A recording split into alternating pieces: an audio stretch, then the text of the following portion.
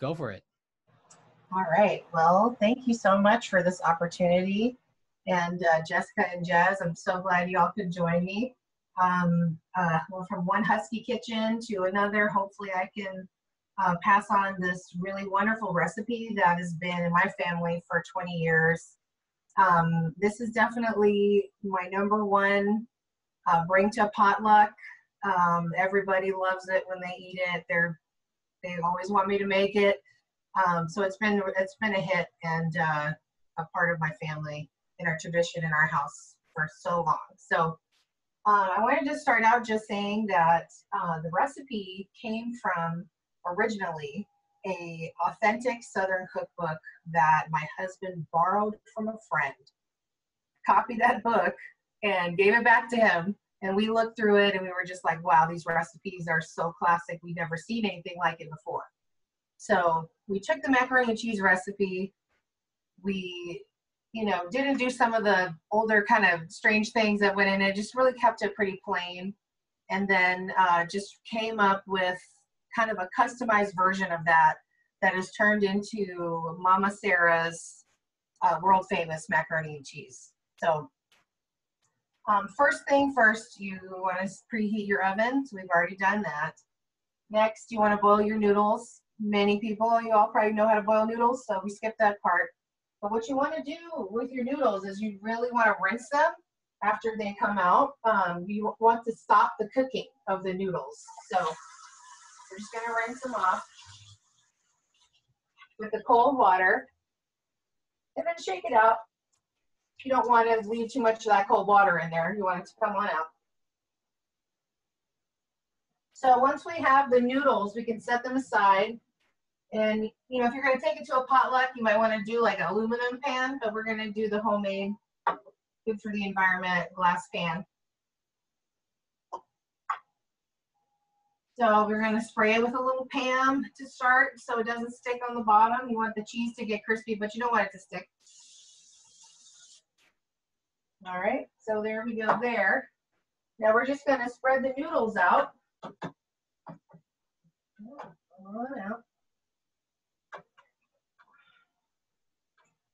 them all in the pan.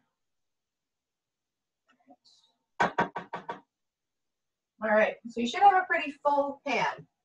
Okay, you don't want it to be too thin. We're making a double of the recipe today. So you would have either a 8-ounce package of noodles or a 16-ounce package of noodles, and this is the 16-ounce. So this is the, family meal plan one. So we have the noodles in here, and the next thing we want to do is add the egg, and this is what I've advertised as the secret ingredient to really good macaroni and cheese is beating the egg, and then you pour it over the noodles while they're in the pan, okay? So the cheese and everything stick to the noodles. Because you may have seen some recipes, the cheese falls right off. You don't want that, right? So we're going to beat the eggs.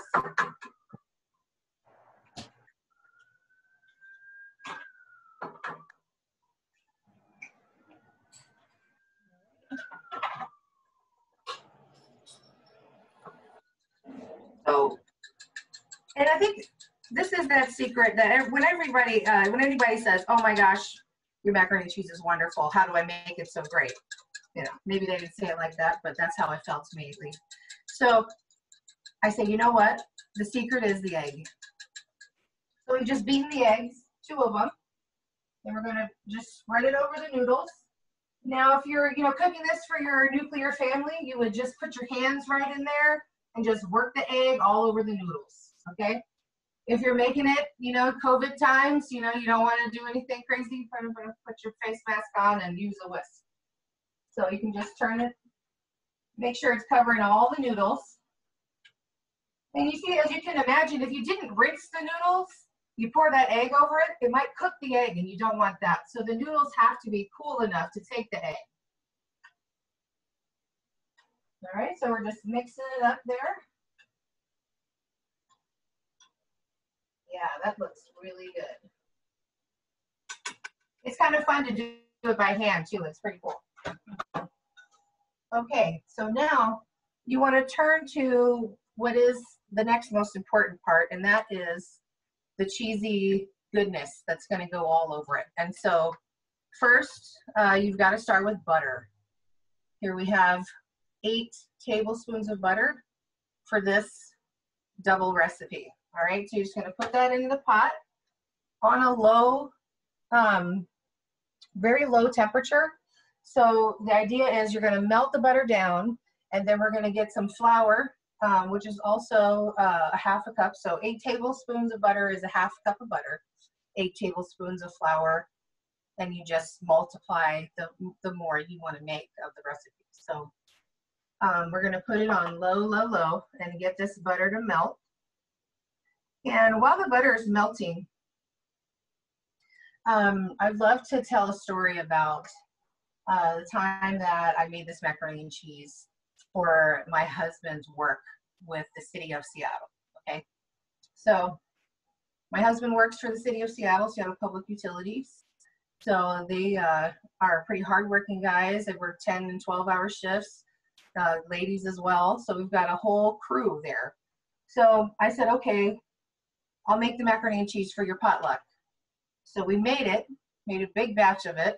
They took it, they ate it, and before you knew it, every single time there was another event or a potluck or something like that, they were like, hey, can you get your wife to make that macaroni and cheese again? And so I'm like, you know, oh my gosh, they're like, and this is like a year later or something. They remember it, you know, and so it just makes you feel good to be able to share something, and other people are taking pride in eating or getting satisfaction of eating it as well. So the butter is melting, and we're going to get the flour and start adding the flour very slowly.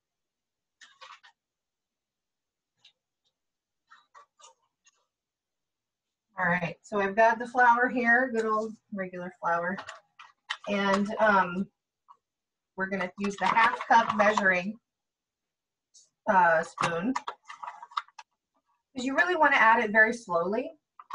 You want the sauce to not get lumpy. It needs to, the blend of the flour and the butter need to just happen at a slow pace and really keep it smooth. And so the temperature really does have to keep down. Now, if you're making a large batch of it, definitely watch the heat, because if it gets too hot, the flour could burn. If it's too cold, it's going to get lumpy. So it's really something you want to do very slowly. So it's still melting. I'm not quite going to put it in, but I'm going to get out the milk so we can go over what happens after we get the roux sauce. That's what they call this, the roux, with the flour and the butter mixed together. Then we'll start to add some milk very slowly as well. So I don't know, so you sprinkled it a little bit in there. I'm going to bring you over, just kind of see the butter is in there melting. And now we're going to take another whisk, second whisk, so we can get in here and start mixing that together. So it's still melting, and we're going to start mixing and making sure that it just stays really nice and creamy like that, okay?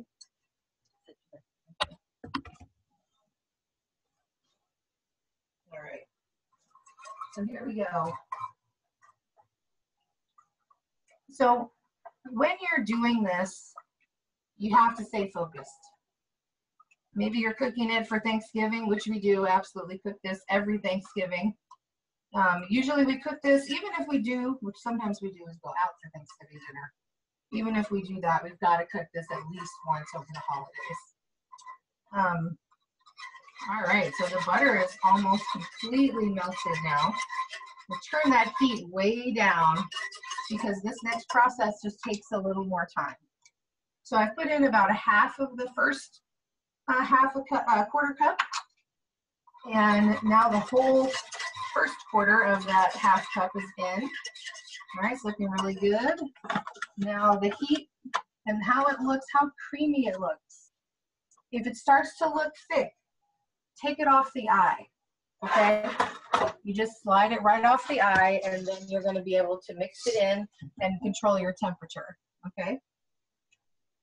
So I just took it off the eye a little bit. Okay, now put it right back on and start whisking again. All right, that's looking excellent. So we get the rest of that flour in there. And take it off the eye, because right now you're going to have to get your milk and start adding that in very slowly. So for each recipe, it's 2.5 cups of milk. So for this double recipe, we're going to have 5 cups of milk. The first one must be stirred in very gingerly. So I'm going to pour like a very small amount. And then I'm going to whisk that in. Okay. And it's looking really good. It's staying creamy, no lump. And I'm going to show you guys that. Let me get you over here so you can see a little bit in there. So now stirring it, keeping it smooth. You see it's trying to thicken up a little bit. So we're going to get the rest of this, almost all of that, put that in there. And then just keep whisking it. Yeah, so you don't want to get lumpy. Got to keep it going so it's nice and creamy. See that? See that? That's great. All right, now it can take the rest of the milk. And before I drop the computer, I'm gonna set you here. There we go. So, all right, 1 cup of milk down. You gotta keep track, okay? You gotta remember, oh my goodness, how much did I just put in there and what did I do? So, all right, so we've done 1. Now we're gonna do number 2. And we'll turn up the heat with each cup that we add, okay? So it went from really low, now we're on a medium low.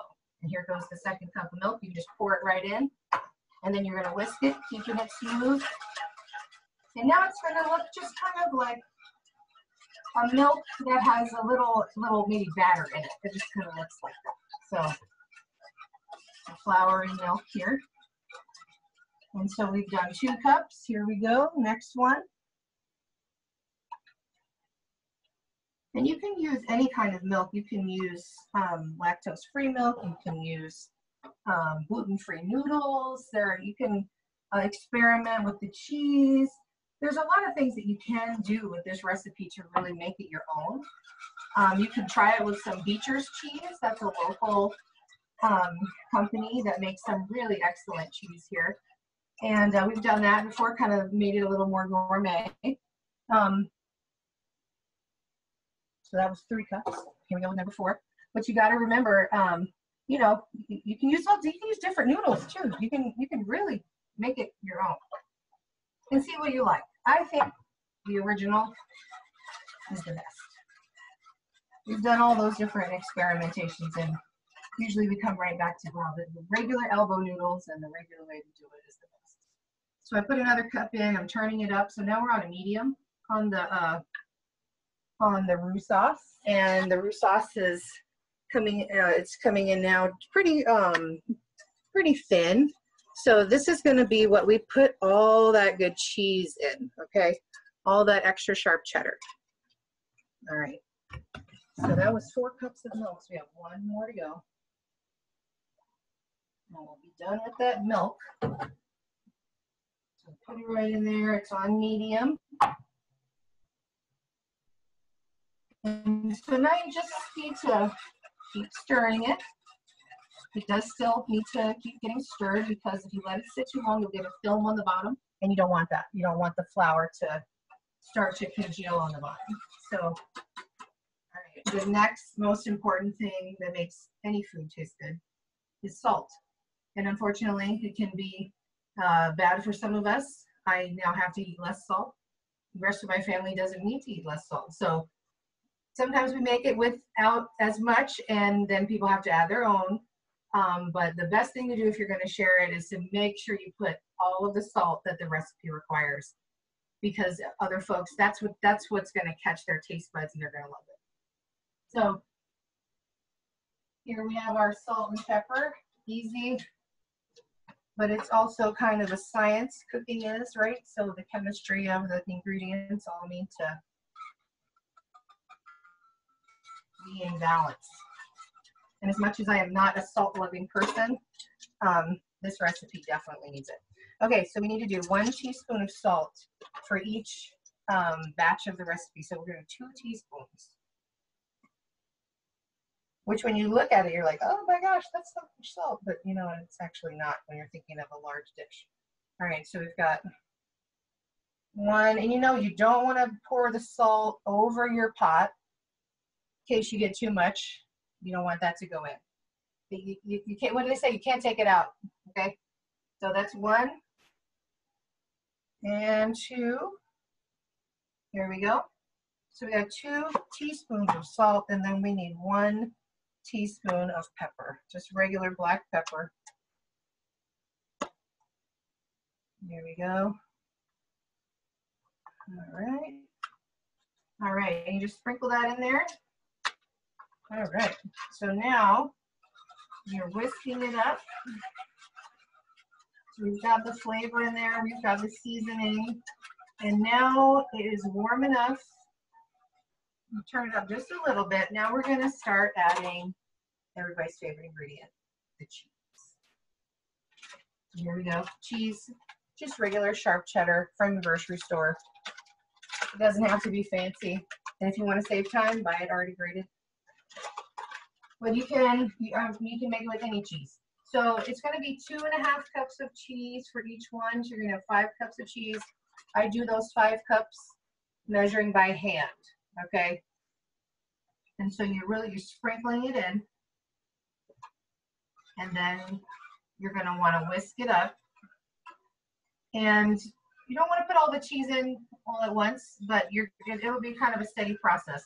If it doesn't look like it's melting, you would want to go ahead and turn up the heat a little bit. And so we've done that, and so now we're just mixing it together and adding the cheese. So you're going to see the cheese is in there. It needs to get all melted. Okay, so here we go. We're going to keep on adding the cheese. So we did 1, and there's 2.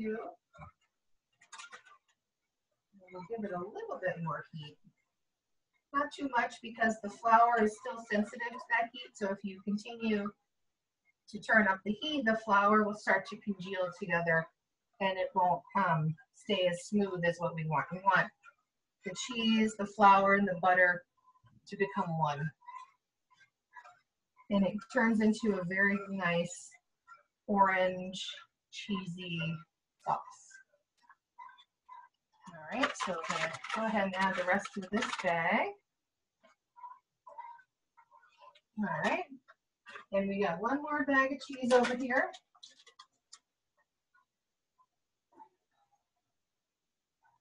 And we'll start adding some of this, and then you want to make sure after you've added all the cheese that you do want to leave a little bit of cheese left over to sprinkle on the top, okay? Because that will help your recipe, your dish come out with a nice kind of brown, crispy cheese on the top. And just so you're adding a little extra cheese to that. So while it's cooking, turn it up just a little bit. I remember this recipe, a potluck, so long ago. There's been so many.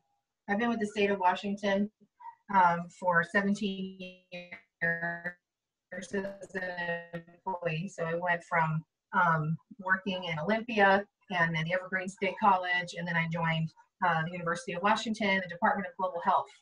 And one of the potlucks that we had there, which was amazing, because we have people from all over the world bringing food and flavors and things from everywhere. And it made me feel really good for people to get to taste something that I knew how to make very well. And, you know, it's definitely a rich part of the American culture to eat a lot of cheese, I think, and eat a lot of comfort food, especially when we're not so happy. Like, if you have your unhappy hour, you can have some macaroni and cheese and it'll help make you feel better. So one time I actually had made the macaroni and cheese and then I cut it into individual bricks and then wrapped them in tinfoil and then brought them to the office and put them in the refrigerator and sent an email and said, hey, everybody, there's macaroni and cheese in the fridge. You know, you can take it home or have some. And people were just they were like, this is so great. I gave some to the chair of our department in the Department of Immunology, is where I work right now. And she said, Sarah, this is the best macaroni and cheese I've ever tasted in my life. And I'll tell you, if you know Dr. Joan Government, that's a huge compliment. So it makes me feel good to share this with you guys. So now I want to see, I've been stirring this here for a while, and now you see how the cheese is now kind of like dripping and it's all gooey and yummy. So now we're about to go ahead and pour it on the noodles. All right. So just give it a little bit more stir. And I want to make sure that it comes off of the whisk. You know, once it's coming off the whisk, and then you know it's ready to get poured on the noodles. Oh yeah, it's ready. Okay. So we're going to grab our pot holders. Be very careful with this. It's very hot. You don't want to spill this on yourself. All right, so now we're just going to pour it over the noodles. Nice and easy. All right, and there's some cheese down at the bottom there, so I'm going to grab this whisk to make sure we get all of that. You want to get all of it in the pan. Yes, and it really should come very close to the top. All right, so we'll put that down, turn off the eye.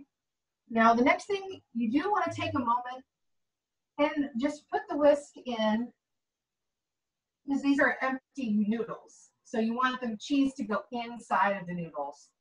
And you'll see little tiny bubbles start popping up everywhere. And that means, you know, you're getting the roux sauce and the cheese sauce inside the noodle. All right. So now, last thing before we throw it in the oven for 45 minutes is the rest of the cheese, okay? So we'll set these down. Here we go. So we're just going to spread it evenly across the top, nothing fancy, not too much. It will start to melt, so don't be surprised if you're like all of a sudden the cheese you put on there is just completely dissolved. It does start to melt pretty quickly. So we'll just get the rest of it all on there. Yeah, so you'll want to use, what is this?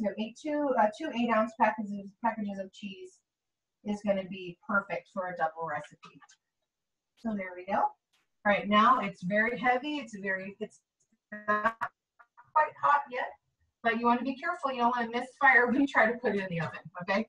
So very carefully. And it's pretty solid. All right, bring it over so you can see what we've got going on. It's going in the oven. All right. All right. Okay, now, it's really funny, I moved into this house and the oven doesn't have a timer. So you've got to set your timer on your iPhone. If you don't have one in your kitchen, you don't want to leave it in too long, all right? So you want to check it after 45 minutes on 375. And once it's done, you can, if you want to know that it's done, is you'll want to see the top and that cheese on the top look kind of golden brown, okay? And once you've done that, you can say, okay, I'll take it out, but you don't want to eat it yet. You do want to let it rest for about an hour before you eat it. If you don't, the butter, which is really hot, will kind of pool into the empty spot that you just carved out. And you don't want that. You want the ingredients to mesh together at room temperature for at least an hour before you eat it. It keeps extremely well. Put it in the refrigerator because, you know, you can freeze it. You can, you know, just break off a brick of it and put it in the microwave. And it's great for you're working at home. You want to have some food that's good. You don't feel like cooking every day. It's definitely something easy that you can make last through the week. And then, like I said before, it's a big, it's a privilege for me to be able to make this recipe and share it, but also to know that you can make it gluten-free, you can make it with cheese that's non-dairy. There's a lot of things you can do. You can make it a little more healthy. You can substitute some. I use 2% milk. The one thing you don't want to mess around with is the butter. You don't want to mess around with that. You can use gluten-free flour for sure. It does. It's a little thicker, so you might just have to watch that a little bit. But otherwise, we'll have a finished product in 45 minutes. I wasn't as much of a kitchen show genius to be able to have it ready to show you at the moment. So that's all for the recipe that I have today. Is there something where y'all would be able to ask me questions, or is this just a broadcast? No, we can definitely ask questions. We can keep it pretty informal like that too. I definitely have a couple questions. Oh, yes, please ask. But first, I wanted to say, like, why don't you at the end of it send me a photo of the mac and cheese, and I'll edit the video so that before we put it up on YouTube, I'll have the finished product as a photo for you at the end. Just because I'm curious, I need to know what this looks like at the end. Oh yes, it looks great. Okay, we'll take a picture, and we'll eat some, and let you know how it is. So yeah. Sarah, you mentioned earlier in the beginning that like the way that this recipe was kind of built was it was first found in a cookbook, and then you kind of did your own altering and made it your own. I'm curious, what are the parts that you made your own, and how long have you had this recipe? How has it kind of like evolved to what you have now? Sure, no, that's a great question, because it really gets to how a recipe is kind of like, it's not really an instruction book as much as it is guidelines. Okay, because cooking is a science, but it's also an art, right? And so when you get a recipe, sometimes it'll have weird things in there, like pimentos from olives, like, or some other kind of strange thing that maybe people used to have a lot of in a long time ago, or if they maybe didn't have things, they would, especially in Black Southern cookbooks, sometimes you're using the ingredients that are available to you, rather than maybe just any ingredient that everyone everyone could have access to. So it definitely came from a different culture than I grew up in, but it came from the culture my husband grew up in. So we looked at it together and we're like, yeah, we don't like pimentos. Yeah, I don't think we want to put breadcrumbs on top. We don't, why would you want to do that? Other people I know they break up Ritz crackers and put them on the top. So there's a lot of different things that just kind of whatever floats your boat can go in there. But we just kind of stripped it down to say, okay, what do we all like in the household? No one wants any peppers in there. Don't put any onions in it. All that kind of thing. So when we made it that way and it was so good, we were just like, oh, wow, this is amazing. So we had to make it again and share it, because you want other people to experience that like, oh my God, that's an amazing flavor. So I have made a few mistakes. One of the ones is accidentally putting in too much butter, where I was thinking, oh, a quarter cup is a half stick. No, that is a half cup of butter in that half a stick. So it didn't turn out as terrible as I thought, but some people ate it, they loved it. I thought it was way too much butter. The other error I've made is not enough salt.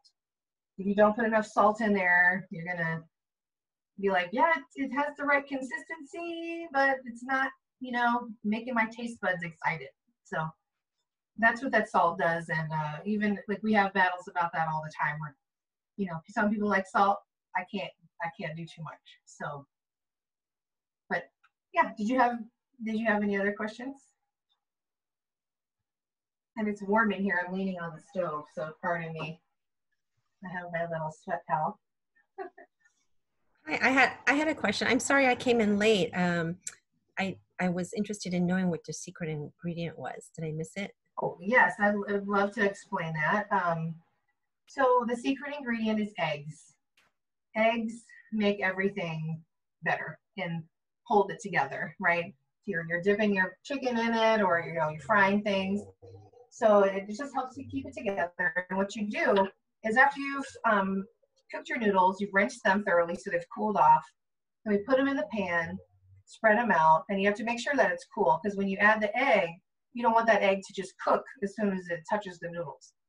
So you beat the egg, put it over the noodles, and what we usually do is we work it out in with our hands to kind of move the egg all over the noodles. So when you pour that good cheese sauce on there, it's going to stick.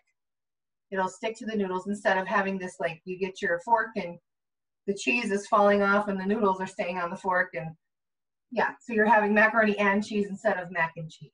That's what we want. So, Thanks. egg.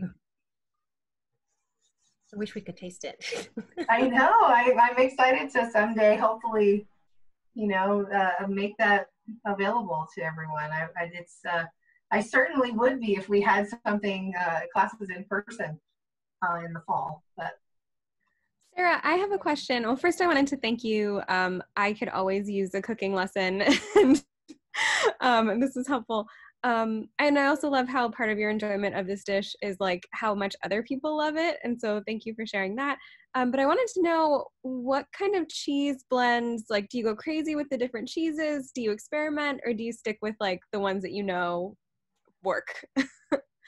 yeah, no, that's a really good point about what works. And because some cheese has a very different consistency.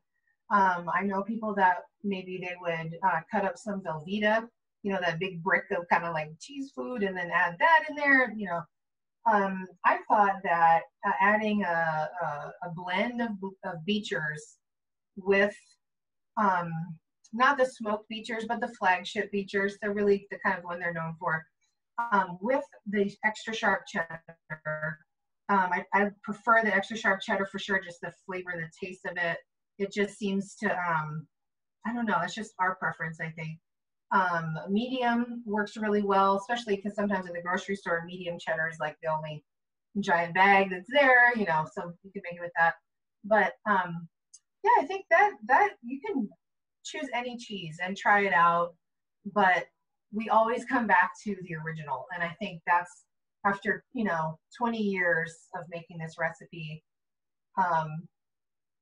we figured out, okay, let's stop messing with it and just make it right. That's how we feel. That's how we feel about it now. But it's nice that people can take it and say, hey, I can't do flour. I can't do that kind of cheese. But you need only goat cheese, or, there's a lot of things you can do. So it's versatile. Thank you. Sure. Thank you. What is it? Only 3:36? Well, you might get to see it. Let's see. Anybody else have any questions? Yeah. Hey, Sarah. Yes. I'm like so stuck on like the kind of the experimentation piece of this, because I don't do that when it comes to recipes. I have to follow it by the T, and like it's always my mom's cooking too. Like I follow it to the T. It's never been anything that I experiment with. Have you had any like experiments that didn't go well in terms of like with this particular recipe, or any recipe really, but like, you decided to try something different. You're like, no, we need to take a step back from that. Yes. Yes. So I don't know if you've ever used All Recipes. So I've seen them I think they're here in Seattle still. But it's a website. You can go there and kind of type in your ingredients, what you've got, or kind of you want a side dish. And I think that idea of customizing recipes, if you look at a recipe in that medium, that website that you like, if you go down to the comments and you look, you'll see most people will say, oh, I didn't have X ingredient, so I used this, and it came out great. Or they'll say, oh yeah, everything is fine, except it really needed more of this. And I can't imagine why they wouldn't put more of this. So there's more information about the recipe. Even if they're rating it very well, then maybe they're rating that recipe very highly. But what they're rating usually, in my opinion, of reading them, is they're rating their dish. And if they customize that recipe, they're really not rating that recipe as much as they're rating their version of that recipe. So I think knowing that it's okay to experiment, switch out different meat, or you could add meat to the dish, different noodles, different shaped noodles. I think if you're doing stuff like this, you could even get like, say, like a muffin tray, which I have. So something like this, you get your muffin tray, and then you can either just spray it with Pam, or you can put muffin cups in there. And then once you've done all of this work that we did to make the roux sauce, get everything in there, before you sprinkle the cheese on the top, you can use either kind of a ladle or an ice cream scoop or something and put them in the individual things and the individual slots of the muffin, and then sprinkle just a little cheese on the top, put it in there. You're gonna wanna watch the cooking time, because whenever you break something into a smaller, unit, it's gonna cook a little faster. So that would be one way of like taking it to a party, or say you have kids, you want to give the kids something good that's not just like sweet, cake or something. So yeah, you can do all kinds of little cool stuff with it. Again, I'm still making now in my older years now, I guess I'm only making the originals.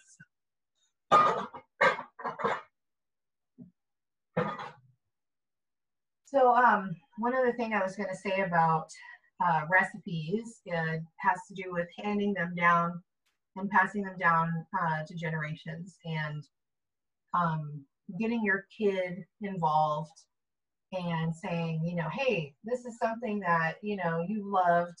I want to make sure that you know how to do it. So, cooking with your family, that can be really wonderful. For my daughter's sweet 16 birthday, we had a big event, and one of the things was that she wanted was to have Mama's macaroni-and-cheese for her party. So the place we had a kitchen, so we went in there. I went in there, made it for them. We called Taco Bell, and they brought tacos and macaroni and cheese, and it was great. And I just love to, again, just share that with more and more people.